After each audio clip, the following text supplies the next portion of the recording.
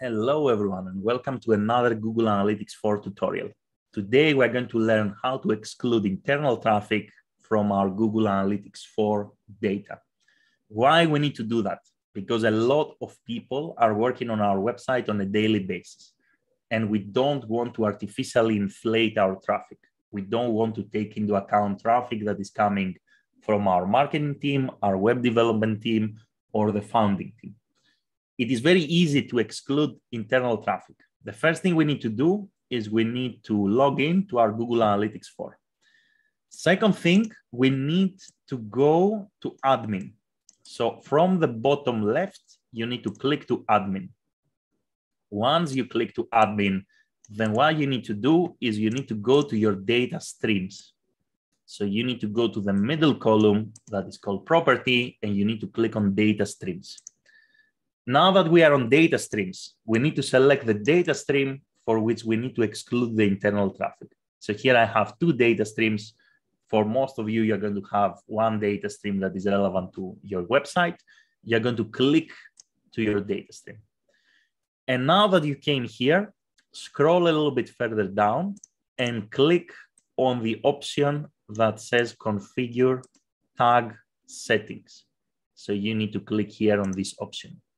Once you click on this option that says configure tag settings, then what you need to do is you need to click on the show all option here just to see the full list of all the options that you have available to play with.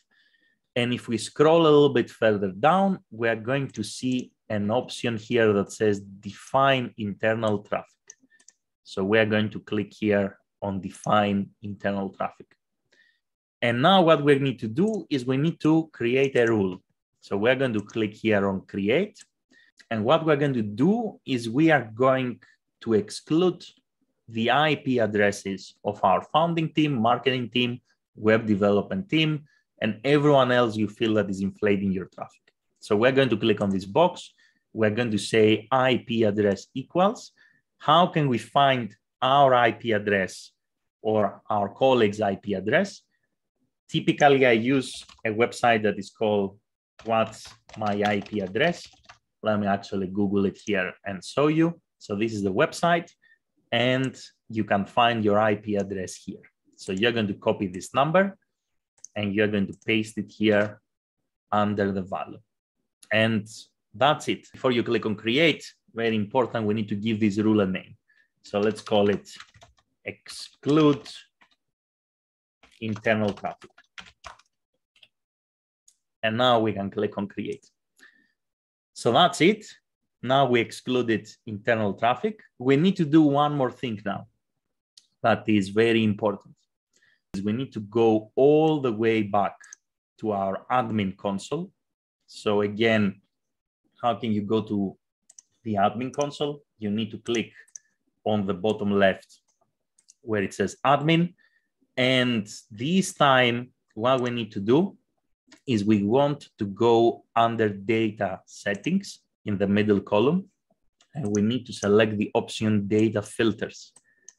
We need to click on data filters, and we need to activate the filter that we just created. So here you can see that internal traffic, the filter that we just created, is under testing mode. So what we need to do is we need to click on activate filter. So how we can do that is we're going to click on the three dots on the right, click on activate filter, and that's it. So now this filter is active, which means that all the traffic that is coming from the IP address that we selected is going to be excluded. That's it. I hope that you learn how to exclude internal traffic from your GA data streams. If you like this tutorial and you found value, please subscribe to our YouTube channel. Give us a like. It will really help us to create more tutorials. Have a great day and see you in the next video.